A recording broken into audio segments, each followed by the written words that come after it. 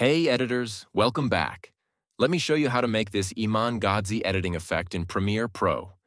As you can see in my timeline, I've got a background video in first layer and a PNG file that I just made by Photoshop in a layer above main video.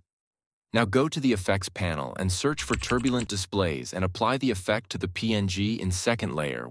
We can already see how the effect impacts the PNG file. Now with the second layer selected, go to Effect Controls panel and under Turbulent Displays set the amount to 5 and the size to 15. Now the IMAN GADZHI effect style created.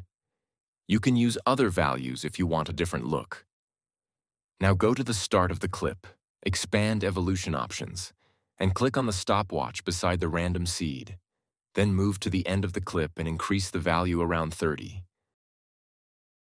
And that's how to make IMAN GADZHI editing effect in Premiere Pro. I hope you enjoyed and found it valuable. Please share your thoughts in the comments. Don't forget to hit that like button if you learned something new, and subscribe for more editing adventures. Wishing you all the best and see you in the next video.